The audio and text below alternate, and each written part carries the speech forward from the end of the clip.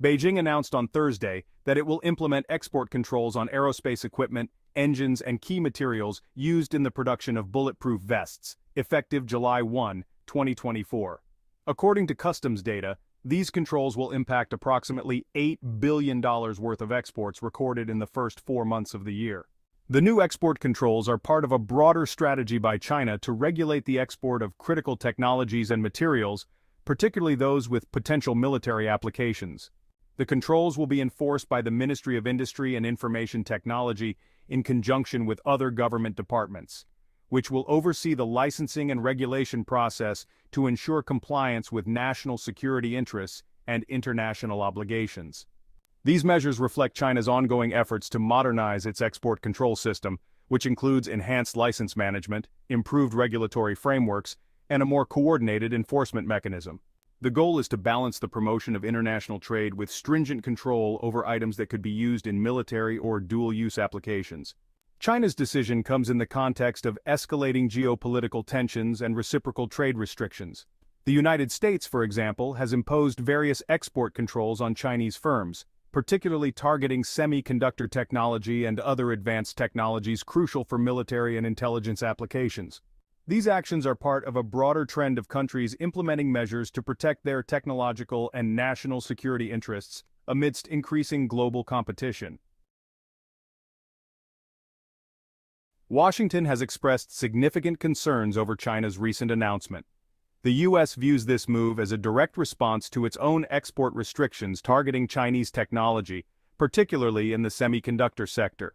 In response, U.S. officials emphasized the need to counteract China's growing technological capabilities, especially in areas with potential military applications. The Biden administration is likely to enhance its existing measures by tightening restrictions on American technology and capital flowing into China's tech sector. This includes potentially adding more Chinese firms to the entity list, applying the Foreign Direct Product Rule, and prohibiting American personnel from collaborating with Chinese tech companies. Moreover, there are ongoing debates in Washington about the effectiveness and implications of these export controls. Some experts argue that while these measures aim to slow down China's technological advancements, they might inadvertently accelerate China's efforts to achieve self-sufficiency in critical technologies, thus boosting its domestic tech industry in the long run. The broader U.S. strategy involves collaborating with allies, particularly Japan and the Netherlands, to enforce similar export controls, ensuring a unified approach to limiting China's access to advanced technologies. This strategy is part of a larger geopolitical effort to maintain U.S. technological leadership and economic security in the face of rising competition from China. Can you do us a favor? Let's take a quick pause. Could you do us a favor? If you enjoy our content, please hit the like button. To help even more, leave your thoughts and feedback in the comments. Your engagement helps us grow. Thank you. The Biden administration has announced plans to increase tariffs on a wide range of Chinese products under Section 301 of the Trade Act, impacting about $18 billion worth of imports. These measures target strategic sectors such as steel and aluminum, semiconductors, electric vehicles, EVs, batteries, critical minerals, solar cells, ship-to-shore cranes, and medical products. The tariffs on these products will increase from 7.5% to 25%. This sector is critical for the U.S. economy, and the new tariffs aim to counteract China's overcapacity and subsidies that result in artificially low prices for Chinese exports. Tariffs will be raised from 25% to 50% by 2025. This action addresses China's rapid expansion in semiconductor manufacturing, which threatens U.S. market-driven investments.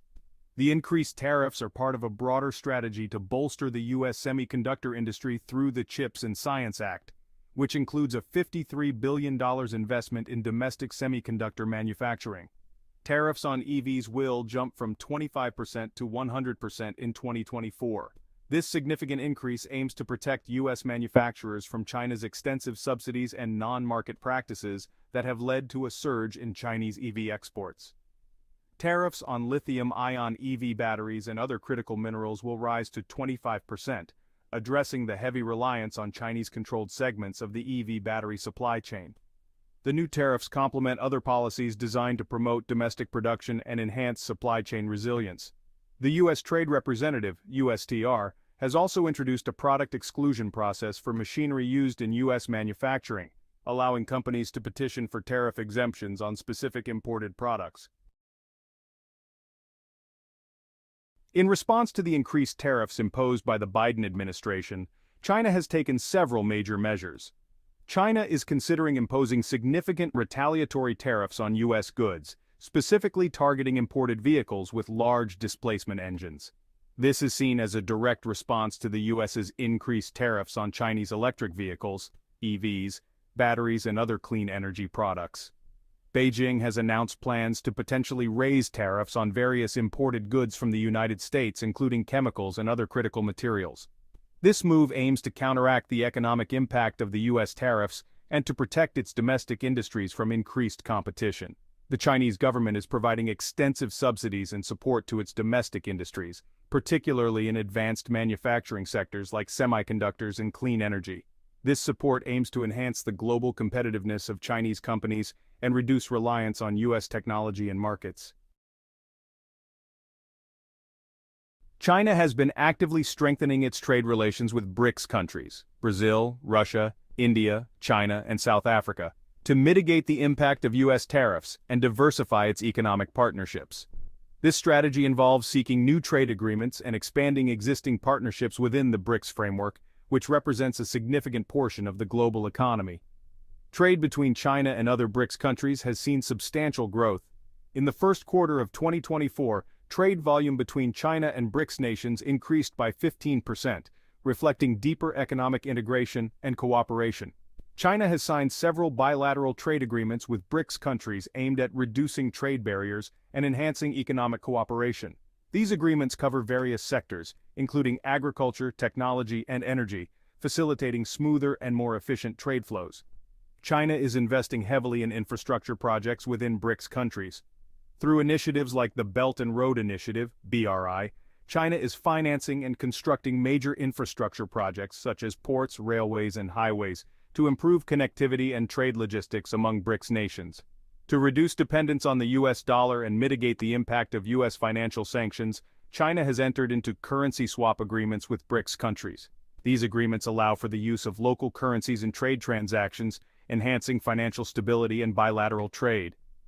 Within the BRICS framework, China is promoting multilateral initiatives to enhance economic cooperation. This includes the establishment of the New Development Bank, NDB, which funds infrastructure and sustainable development projects in BRICS and other emerging economies. The NDB provides an alternative to Western-dominated financial institutions, further strengthening economic ties among BRICS countries. China is collaborating with BRICS countries on technology and innovation, sharing expertise and investing in joint research and development projects. This cooperation aims to enhance technological capabilities and drive economic growth in all member countries. By focusing on these strategic areas, China aims to create a more resilient and diversified economic network that can better withstand external pressures, such as U.S. tariffs. The deepening of trade relations with BRICS countries not only mitigates the impact of trade disputes, but also promotes long-term economic stability and growth for all member nations. That's all for this video. Thank you for watching this video. We sincerely appreciate you joining us today. If our content resonated with you or sparked inspiration, please consider expressing your support by liking it and subscribing to stay connected with our community. Your support holds immense value for us. You can watch another video of our channel, which is now on the screen.